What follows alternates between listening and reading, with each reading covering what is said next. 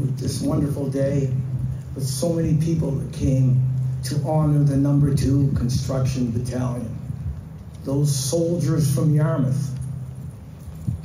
And I was very proud when I started to research how many soldiers we had that were willing to go, willing to serve, even though they weren't given a chance to fight.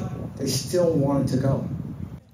A very special ceremony took place in Yarmouth on September 22nd. A monument and interpretive panel were unveiled to recognize the No. 2 Black Construction Battalion and the Yarmouth Black soldiers who served with this battalion during the First World War. These were men who were willing to enlist and fight in the name of their country, but they were told they couldn't. Why? Because of the color of their skin.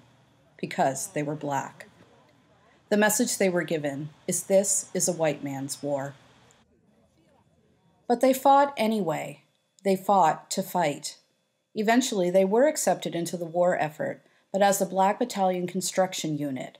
As the name implies, they did construction work to support the military by cutting trees, carrying out logging, building roads, doing railroad construction, administering water systems to camps, and more. Their work was important to the war effort, and yet when these men returned home, there was nothing awaiting them. No fanfare, no thank yous. It was sharp contrast to the parades and celebrations that greeted other soldiers when they returned home. The racism that existed before these men left for the war still existed when they came back home. At the September 22nd ceremony in Yarmouth, people called this shameful. The First World War ended in November 1918, but still recognition did not follow for a long time. In 1982, Senator Calvin Ruck and the Black Cultural Centre of Nova Scotia held a recognition and reunion banquet for the battalion. Years later, Senator Ruck wrote the book, The Black Battalion 1916 to 1920, Canada's Best-Kept Military Secret. Calvin Ruck's wife Joyce and his son Douglas were at the monument unveiling in Yarmouth. Douglas Ruck spoke about how important it was to his father that the story of the No. 2 Battalion continues to be told, to be heard, and to be learned. What did it feel like to have that kind of blatant rejection? It had to hurt, he said of the men who wanted to serve their country, but were turned away because of the color of their skin. Chuck Smith was visibly emotional throughout the ceremony.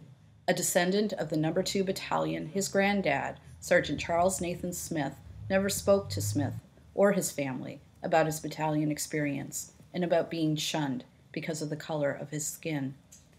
The day before the ceremony, SaltWire asked Chuck Smith, if your granddad was here now and you could ask him one question, what would it be? That's a really good one. I have to think that through. Yeah.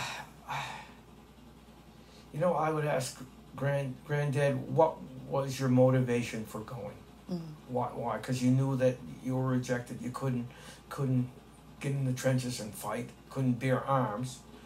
Why did you go? Although truthfully, Chuck Smith probably already knows the answer. This is Tina Comeau, reporting for SaltWire in Yarmouth.